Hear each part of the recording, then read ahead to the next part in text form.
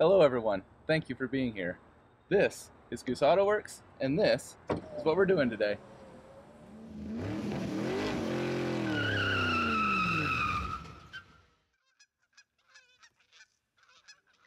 Okay, once again, thank you everyone for being here. If you have been here before, welcome back. And if you're new to the channel, stick around, it's bound to be a good time. So in today's video, I'm going to be working on swapping out my manual crank windows to power windows using a power window kit. Now, you may have plenty of reasons for wanting to do this yourself. For me personally, I hate having to lean over to the passenger side and roll the window down for someone on the outside of the truck. And as you may know if you have been here before, I am working on an SVT Lightning tribute build with my truck, and part of doing that is doing the interior as well. So because of that, I am opting to use door panels that I pulled from a factory electric window truck. Part of that is so that it matches with what the Lightning has, but then also the switches that come with the kit look like they're straight up out of like a 1980s taxi cab or something.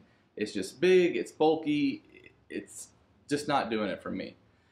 So what I picked up are some of these little guys, and while it's not exactly OEM to what was in the Lightnings, it is strikingly similar to what I have in my Mustang and what is in my wife's Lincoln, which of course are both Ford products. So I feel like it'll have that kind of OEM look and feel to it, and just be a lot better than this right here. But the good news is that both of these are 5-post connections. So what that means is we can use all of the same wiring and same wiring instructions that come with the kit, and we shouldn't have any issues. Alright, so these are the door panels I got out of the powered window truck, but before I popped those in, there was 3 things that needed to happen. First, I needed to modify the control panel there for the switches that I'll be using, and I'll show you that in just a second. Second thing, I realized there was a pretty large crack on this one and then a smaller one here, so I just did some hot staples in the back and then some plastic welder rod on the front, and it looks pretty gross, but that's sanded all flat, and so that will cover nicely with paint, so I'm not too concerned with that. Speaking of, for paint, I didn't realize till I got this home, but this door was a medium graphite right here, which it still is, and then a dark graphite at the top, which is going to be this color right here on the center console. So this is actually a little teaser for an upcoming video. But as you can see, I've already taken care of the dark graphite and done it in black, but the medium graphite needs to be a dark graphite to match the rest of my truck. So dark to black, medium to dark, hopefully that makes sense, and that's what I'm going to do now. So I'm going to go ahead and get this ready to do the paint. And here are the door panels done along with that center console in the dark graphite and in the black. And there's a little bit of overspray right here, but that's going to get covered with the door handle, so I'm not concerned about it. And so now it's time for the actual window conversion. I'm not showing the actual door panel removal. That's going to vary widely for the audience, but just keep in mind that if you're having any resistance, double check to make sure that there's not a hidden screw or tab keeping that on there. After the door panel is off, you're going to have these little adapter grommets that are going to fit over the stud where your window crank used to be, and you're just going to find which one fits over the best. In my case, it was the third one here. I did go ahead and cycle through all of them just to make sure that that was the best one, and indeed it was. But just find out which one works for you and remove that one from each of these 2 assemblies. There's a larger outer grommet gear as well that the smaller adapter one is going to fit into, and you're just going to want to pick the one that basically fits over your existing stud the best and line up these 2 notches that are in them. Once you do that, you're going to find the 2 longer screws that are in this set. They're going to be different than the others, and you're going to thread that into that notch. Be careful, because it seems like they are going to want to strip pretty easily though. With this door panel off, I'll take the opportunity to go ahead and grease inside of these tracks here just to give it a little bit less resistance, and then also go ahead and check to see what kind of clearance I have between the inner skin and the glass. So you can see even if the screw is sticking all the way out, I'm nowhere near hitting the glass, so don't have any worries there.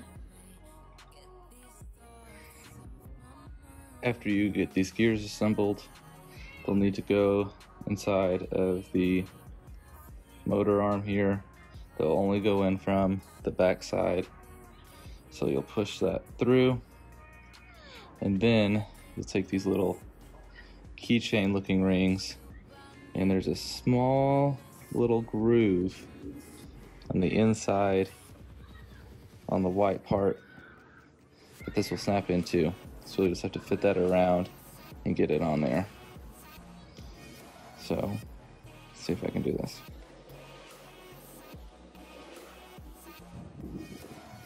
See it?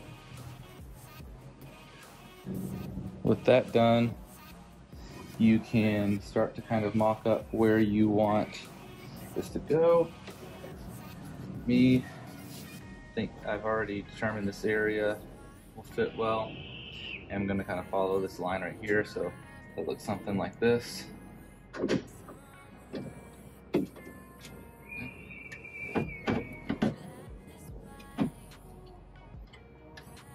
So then you can kind of start planning out where you want your different arms to go.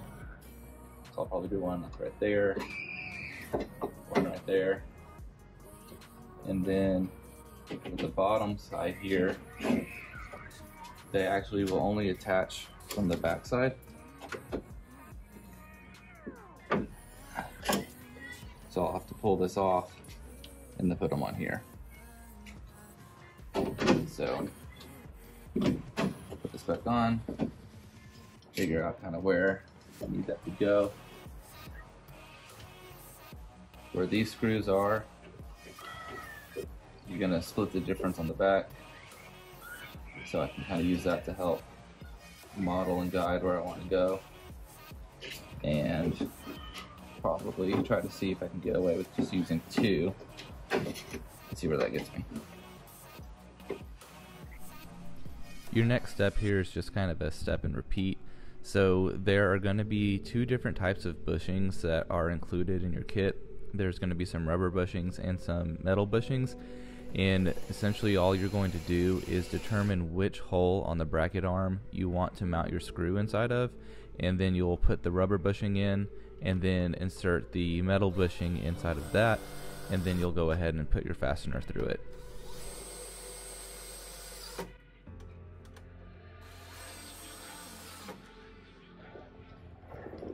Alright, here's a look at all of your different wiring harnesses. So we have a wiring harness for the driver's side. You can tell because there's pigtail connectors for two switches.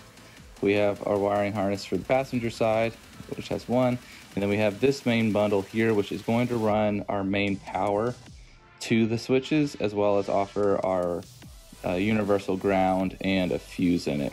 So I'll set this aside for right now and show you these. So again, this is going to be the two switches that we have for our driver side. This is going to be the one switch we have on our passenger side, and then these little posts here will get mated to this little connector, and then that connector is going to be connected to the other side of our main harness here. So basically these blade connectors will go through and they'll end up basically connecting on like this and that other switch. But essentially what we have here is our two grounds, and then the green and the blue here are going to be our power up and power down, and then this red is going to be our main power coming in. So for these, I'm going to start off by putting blue to blue, green to green. If by chance I end up moving the switch and up goes down and down goes up, all I have to do is swap these around, and I reverse the polarity, which will reverse the direction of the motor, and so that will make that right again. It's going to be a lot easier than trying to turn this around, which I may not even be able to do because of this, and then obviously it'll be a lot easier than pulling these wires out. So that's what we'll start with.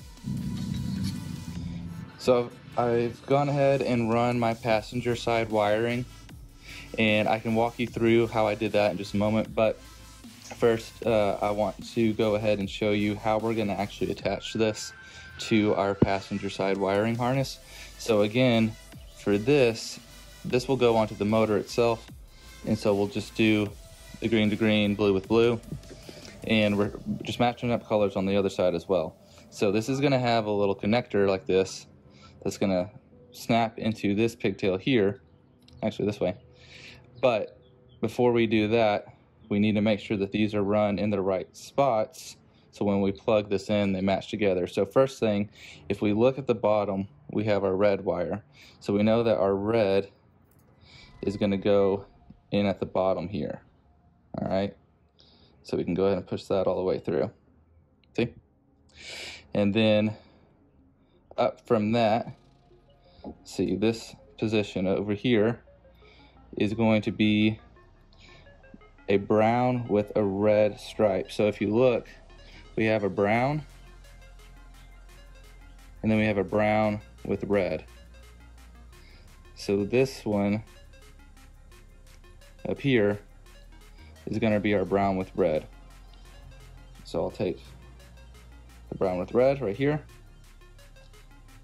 and I'm going to put it in the upper right spot here. Okay, then that will just leave the brown, solid brown, to go into the last spot.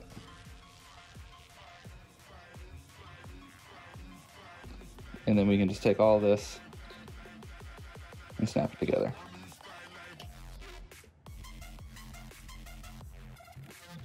There we go. And here's an example of one of the factory switch panels that I modified for the new switches that I got. And I know this looks really ugly right now, but once I snap in one of these new trim pieces for the new switches, it covers it up really nicely. So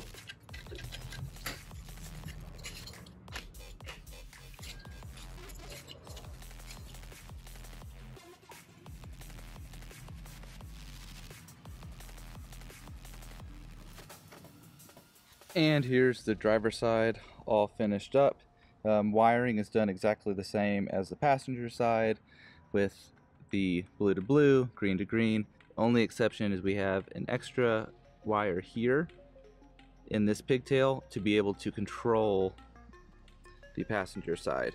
So we'll have obviously our driver's side here, but then we have the ability to control the passenger side as well, whereas on the passenger is only the single switch.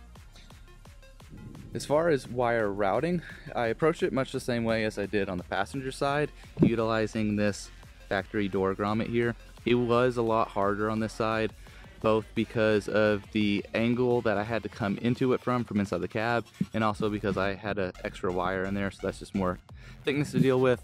So I did have to open up the inside of this a little bit with a razor blade, but take your time, work through it. It will be a lot better of an option as just having wires running loose. If you get those caught in a hinge or something like that and it severs, you're pretty much screwed. As far as wiring from side to side, so I've got it running up and over a few braces and things that are under my dash here, just around the center console area, and then again up under my glove box area. And as far as my ground and my power, this is my ground, and then this red wire is my power. So something important to take note of here, if you don't get anything else out of this video, listen to this, because this is, you know, where all the magic happens. All right, so what I did first was I put my ground and my power directly onto a battery to make sure that the polarity of everything was good, that the motors themselves worked fine, and that the wiring was hooked up correctly, basically. Then I attached my ground and kept the power on to make sure that I had a good solid ground, that this was in fact a good grounding point to use. As far as my power here, I just so happen to already have one of these laying around. So this is a add a circuit fuse jumper, and basically this green 30 amp fuse was in this location. I pulled it out, put the fuse jumper in, put the 30 amp back in, and then this 25 is the circuit that I'm adding. This is for the windows. This 30 amp that was in this location, that is for my ignition coils, amongst other things. So I knew that that was going to be a good location to use because it only would have power to it when the key is in the on position. Right now the key is off. I don't have any power to the windows, but I cut the key on and both my windows are working. So one thing to know about these jumper fuses here is the fuse that's in line with this wire, that is your added circuit. Two things. One, that fuse needs to be, well, or it's highly preferred that that is of a lower amperage than the fuse that you're putting this into. So for example, I wouldn't try to put this into this 5 amp location, for example.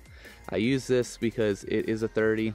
This is supposed to be protected by a 30 as well, but I put the 25 in here just to be safe, and that way I know that everything's going to flow properly. Speaking of flow, this jumper is directional. The current that comes through here has a polarity to it. So at first I had this in the other direction. So if these are the 2 prongs of the fuse, they were in this way and it wasn't working. That's why I suggested using the battery to make sure that everything works well, because I was not sure about my wiring. But once I flipped it around, it worked immediately. So again, this one in the back in line with the wire is going to be your new circuit, and if you plug it in one way and it's not working, flip it around and try it that way. It was easy to tell on these because these actually illuminate when they have power to them. So as soon as I plugged it in, I saw that those lit up, I knew I was good to go. So there you have it, guys. That's really all that there is to it, and I'm really happy with the way these door panels turned out. I think it looks nice and clean. I really would have liked to have used the switches that came with the truck I pulled this out of, and while there's probably a way to do it, this was just a much more simple way for me. And although it's not strictly OEM, I don't think this is going to raise too many eyebrows, and it's definitely better than that big old block hanging off the side here. So they're a little scuffed up after the install and handling, so I'll need to touch it up and things like that. All this is just, you know, dust. But beyond that, I hope that this video was helpful to you. If you've got any lingering questions or anything that I didn't address or something that you would have just done differently, let me know in the comments. I do try to get back to everyone, and so yeah, let me know there if there's something you have more questions on or something that you liked or didn't like or whatever. Beyond that, thank you for watching, and I will see you in the next one.